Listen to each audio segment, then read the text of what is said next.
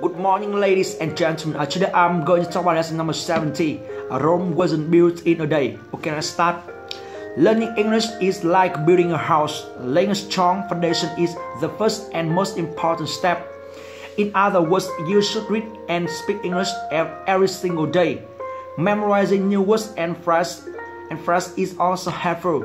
Don't be impatient. Your English will be better step by step, day by day, year by year. When you want to give up, remember that nothing can defeat a person who never gives up. Rome wasn't built in a day.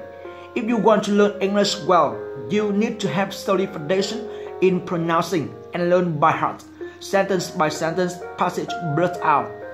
Don't be afraid of making mistakes. Don't be afraid of being laughed. Catching the chance to speak. Practice every single day. Make videos. That's a great way to learn English. That's all about my lesson. See you in my next video. Bye bye.